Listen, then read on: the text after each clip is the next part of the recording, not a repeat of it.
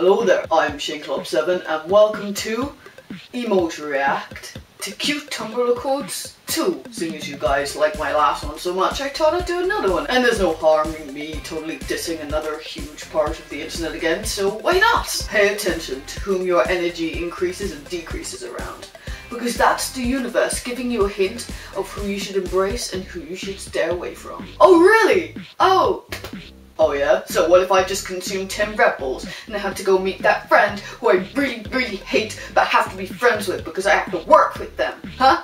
I'm gonna be high on energy then, but I'm really not gonna like them, am I?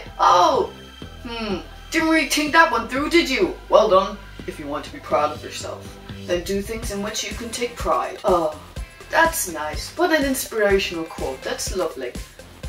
Oh no wait, hang on. No it's not, it's dumb. What if I take pride in cutting people's heads off? Or I take pride in learning Justin Bieber's new dance routines? If I was your boyfriend, na na na na. You know what? Judging by this, I'm really not that huge of a Justin Bieber fan apparently, so apparently I don't take pride in that, so you're lucky. I am teaching myself how to walk on broken feet, because I learned that other people will never be crutches, but the pain of growth will always outweigh the strings of betrayal. I don't even know where I saw this quote. I think it's a poem, but it's dumb. It's dumb. Just use crutches. It's really dumb. Because you're probably gonna end up with fucking deformed feet, and then no one's gonna like you anyway, because they're gonna be like, ooh, why are you buying 2 different size shoes? Because when I was younger, I was like really into Tumblr and shit, and I thought it'd be funny, and I thought I'd like grab as a cousin if I walked around on broken feet. You know what their reaction's gonna be? No, oh my god, that's so inspirational. It's gonna be, oh my god, you're a fucking dumbass, you're weird, I'm leaving.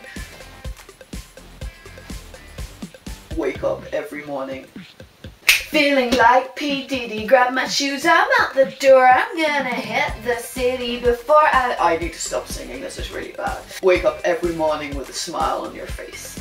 Go through the day with your head up and don't let words take you down. Oh yeah, no, inspirational, I get it, yeah. Don't let words take you down. Words can never ever take you down as long as you got a smile on your face.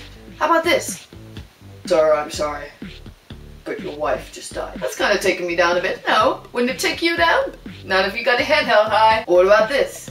Sir, you're sentenced to 25 years in jail with no hope of parole. Or, sir, I'm sorry to tell you, but you have terminal cancer. But no, I got a smile on my face. No one's coming for me, bitch. If you read our story backwards, it's about how I unbroke your heart, and then we were happy until one day you forgot about me. Okay, that's nice, but what point is this quote trying to prove? They're both kind of horrible, to be honest. If a person I was in love with just suddenly forgot about me forever, I would not be happy. And I would not just leave it at that. I'd be here every day. Remember me? Remember me? Remember me? Remember me? Remember me? Remember me? Don't be quick to judge. You may not know the hardships that people don't speak of. Okay, don't judge a book by its cover is basically what you meant to say, but also, that's also bullshit, because, you know, I could easily just do this. You know who had it right? Hitler. He so had it right. Totally right.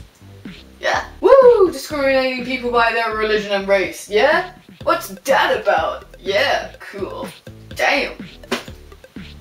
Woo! That was Emos React to cute Tumblr quotes. You asked for it. I did it. Actually, you didn't ask for it.